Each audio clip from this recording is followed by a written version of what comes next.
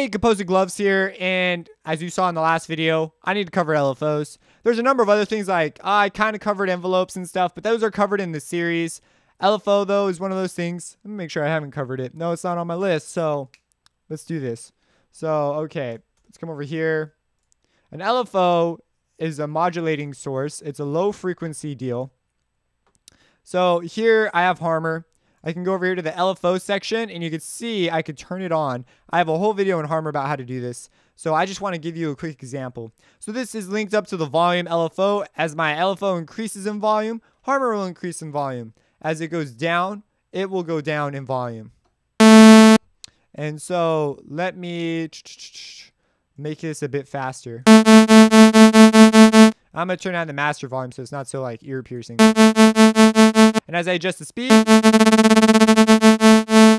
so an LFO is technically anything below 20 hertz, but occasionally, well, like that's just like the term low frequency oscillation, like you can't hear it. That's the idea. The signal oscillates so slowly that you can't perceive it as a tone, and so it gets by you. But this is a controller signal, so again, you don't even hear these. They don't come out your speakers. You just hear the results of them. When you speed up an LFO really fast, you get sidebands, which are, it's going so fast it actually creates sub-series of harmonics. So think about this. If you've got an LFO oscillating at a rate of 1K, you're going to have a 1K tone generated by, in this case, the volume turning off so fast.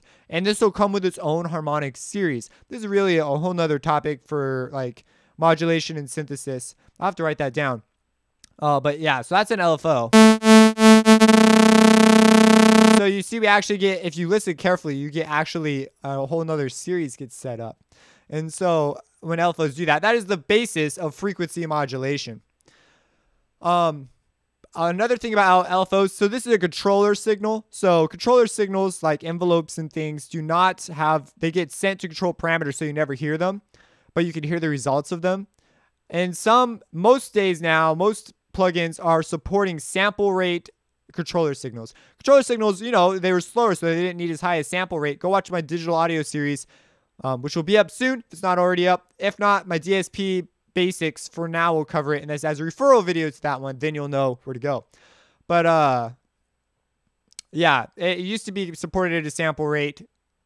It used not to be because they were lower frequency, so you didn't need it. But now they support them at sample rate, so you can have controller signals that are really high, so you can set up sidebands. Because other people are like, well, I never use that. Well, you may, I'd be careful about that one.